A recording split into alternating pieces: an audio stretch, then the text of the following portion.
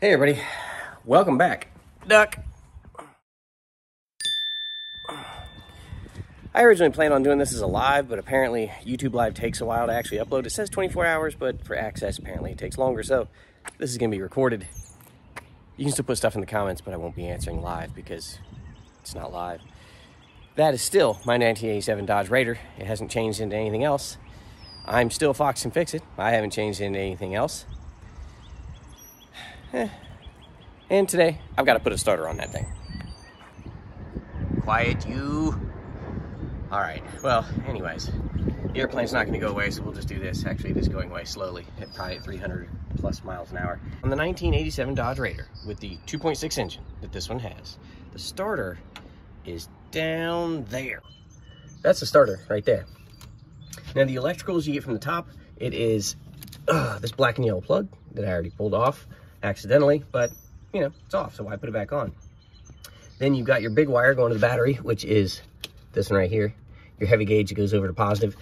And then what holds this thing on is two bolts. One of them is right up against the firewall here and comes in from the bell housing side. Genius. And the other one is on the bottom right there. That is the threaded opening that the other one comes through. And it also comes from the transmission side, which means to do this job, you either need 4 elbows or you got to take the skid plate off. One of the many skid plates, which I've already done because I don't have 4 elbows. Okay, so what I'm talking about is right there. That is the bottom bolt for the starter where I've got my 3/8 ratchet. Starter there, ratchet there. 14 millimeters is what you need. But before you do any of this, make sure you disconnect the battery. Positive and negative, please. Thank you. I've already taken the liberty of loosening the top bolt because you can't see it and I can barely move it and it took a while. But I'm now gonna take this one out, maybe by hand, maybe not by hand. I can't even get a ratcheting wrench onto this. I can't even get my forearm with one elbow onto this, really. Genius idea. I love it. All right, now last thing here that I guess I could have done before I took all the bolts out was get the big wire off of here. It is a 13 millimeter and you can get a wobble and extension on it. So I guess we'll thank our lucky stars for that. That's the nut for it, ta-da. Then you take the big wire off. Come on, there we go. This bracket right here, this is the one I flipped so I could use the transmission shifty cable on the bracket here, which is on the wrong side of the carburetor because this isn't quite the right carburetor for the vehicle. However, because I did that, now it's in the way of the starter. So on this application, I'm gonna have to take my bracket off to get the starter out. But if this was in the stock location, you would not have to do this. There, and just move this up and out of the way, and that should give us plenty of room. Now you can see the starter and everything. Look at it right there, straight shot. Why couldn't they put the bolts on from the front? All kinds of things are falling out today. There you go. This is one I got from the parts store. I can't read the number because it's backwards, but it starts with an R. R612423B. I think I read that backwards. If I did, let me know in the comments. If I read that wrong, let me know in the comments. I think I did pretty good backwards reading there.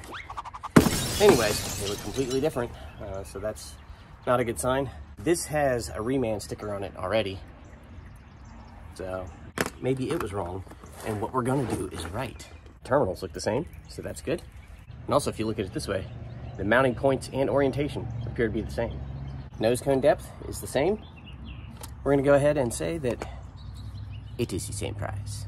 Now, on any starter you get, be it reman or brand new, one thing you're gonna wanna do is make sure that the nuts that hold these 2 copper studs on are tight, because I've gotten some over the years that are not tight, and it really makes you not happy to install it, only to figure out that they're not tight. These are tight, and now we know they're tight. And if you see here, here's the flywheel teeth. They all look to be in pretty good shape to practically new. I like that. This is our big terminal. As you can see, I just wiped some dirt off with my finger, but it's already in really clean shape, so there's no need to wipe that down. However, if this thing was corroded or really, really icky, or any technical term that should go along with icky, clean it before you put the starter in. And here's upper bolt, bottom bolt, and this has like a shim plate or mounting plate, sort of like Fords do. Not a fan of that, but whatever. Kind of having to go I feel. And I can't really feel because I've already cut off the circulation in both arms. Ah, the tingles. That's definitely sort of started. I've got to try to get my second elbow through here between the torsion bar, and the drive shaft. The front drive shaft, at least, not the rear drive shaft. At least I don't have to go that far back. Although it's a short wheelbase, so it's practically the rear drive shaft. What would be the problem here? There we go. Oh. Now rotate a little bit. Come on. There we go. Oh, why does it find thread? It's a starter. It could be coarse thread, it'd be okay.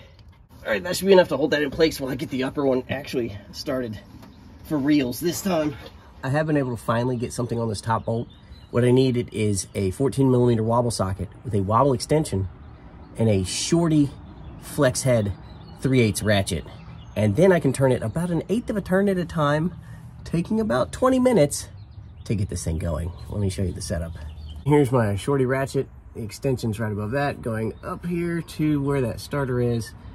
And you can't see anything after that because there's no room, like I said. Don't slip off there. Don't you do it. Oh, give me my socket, you piece of crap. Watch your head. There's the socket. All right, let's go up top where there's room to play with things and hook electricals up. You may or may not know this, but most of your import Japanese stuff, at least in the 1980s, uses even numbered metrics. Sometimes it's called Japanese metric, and there might even be another difference to Japanese metric that I'm not aware of, but I've always heard it slangily referred to as Japanese metric, just saying even numbers. 8, 10, 12, 14, 16. Except this nut that holds the big starter wire on, 13mm. And your oil drain plug bolt on a lot of stuff is 17, 19, 21. I don't know why those are the only things that seem to be odd size metric, but is what it is. You're gonna need a 13. If this isn't clean, go ahead and clean it before you put it back on. Since this one's clean, I don't need to clean it before I put it back on. Split lock washer right there. And you got your 13mm nut. And spin it down by hand as much as you can. Sometimes they'll have an actual tab that sort of sticks 90 degrees down to keep it from turning, but this one doesn't appear to have that. Now we'll get our socket and ratchet on it. Believe it or not, I'm actually just using this camera to help me see that I'm on it because I can't see it from up top. There we go. Whew. The only thing left here, at least on the starter, is our B-movie wire, black and yellow. It's for the solenoid. Now I've got to put my transmission bracket back on so I can move this wire out of the way, and then we'll give it a start and see what happens. And again, this step is really only necessary if, like me, you don't have the right carburetor for this. And you have to sort of use what you got, which is still a Weber, but all the linkage is on the wrong side, which means I had to flip this transmission cable around. That's all right, though. It works. There we go. All right, battery cable time. I am not going to worry about snugging these cables up yet until we know that the starter works. We're just going to push them on and check our stuff out. All right, everybody, take a sip of coffee for good luck. I'm going to close this door so that way we don't get that dreaded whiny beep when we do this. Lights are coming on. Woo! All right, it's all fun and games till somebody loses the starter.